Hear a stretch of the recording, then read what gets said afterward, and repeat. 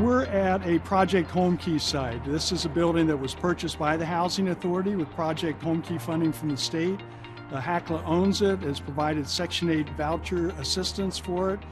And we bought this last summer, and it's fully occupied with 85 previously homeless residents.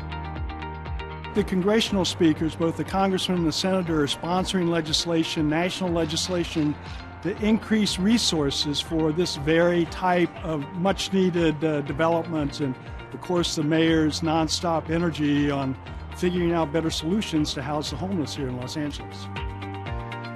It's projects like this that allow us to know that there's dignity in housing, and that housing is a human right, not just a privilege for the few.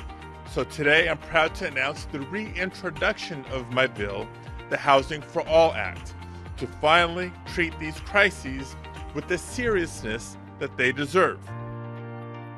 This bill would invest in federal programs that have a proven track record. One of the fastest growing sectors of the unhoused population are our elders, seniors who maybe worked in retail their whole life, didn't have a 401k, and they wind up unhoused.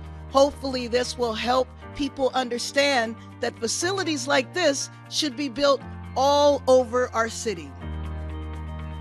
Well, I think today is about supporting this Housing for All legislation by Senator Padilla.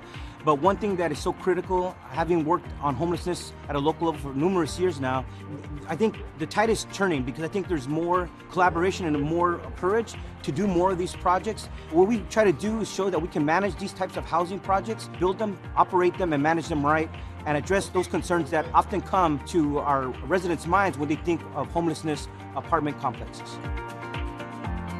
Understandably, I think over the years they see little to no progress, even though there is progress. There are solutions. We just had to bring all this up to scale, and I think this is really indicative of what is possible.